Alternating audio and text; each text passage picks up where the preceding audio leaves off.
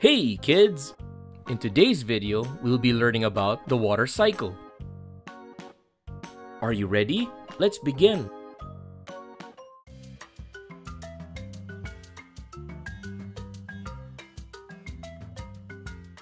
The water cycle, also known as the hydrological cycle, is the continuous movement of water on Earth.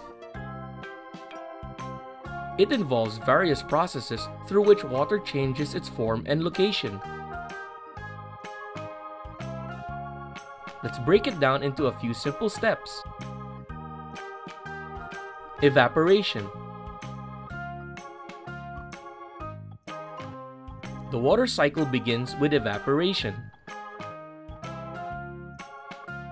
This is when the sun's heat causes water from oceans, rivers, lakes, and even plants to turn into water vapor, which is an invisible gas. Imagine a puddle of water on the ground disappearing after a sunny day. That's evaporation. Condensation. When water vapor rises into the atmosphere, it cools down and changes back into tiny water droplets. This process is called condensation. These droplets gather together to form clouds. Precipitation. The next step in the water cycle is precipitation. When the water droplets in the cloud become too heavy, they fall back to the Earth's surface in the form of rain, snow, sleet, or hail. Collection.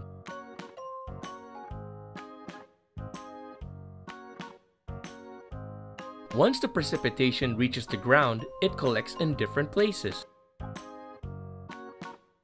Some of it flows into rivers, lakes, and oceans, forming bodies of water.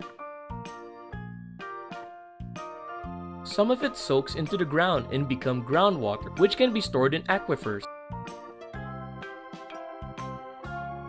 Transpiration. This is an additional step in the water cycle. Transpiration is the process by which plants release water vapor from their leaves into the atmosphere. It's like plants sweating.